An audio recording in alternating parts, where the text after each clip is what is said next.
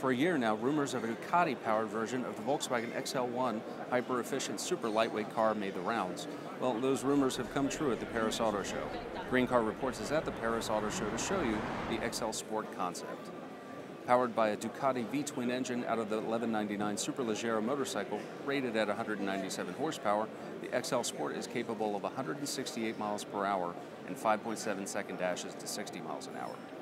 With a curb weight of just under 2,000 pounds and an 11,000 RPM redline, the Ducati engine concept is sure to make the driving experience even more fun than the power-to-weight ratio suggests. Beyond the power and lightness, the XL Sport is also very aerodynamic.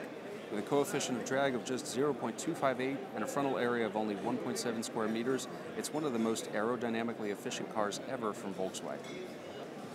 The chassis is built from steel subframes around a carbon fiber reinforced polymer body. Carbon ceramic brakes help cut weight, and even the engine focuses on weight savings with titanium connecting rods and valve train and magnesium alloy components elsewhere in the engine.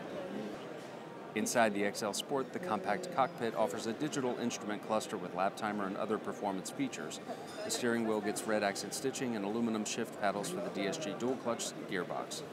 The seatbelts are also red, while the dash and vents get anodized aluminum accent trim. The XL Sport is just a concept, an idea of how Volkswagen and Ducati could work together. But could it be built?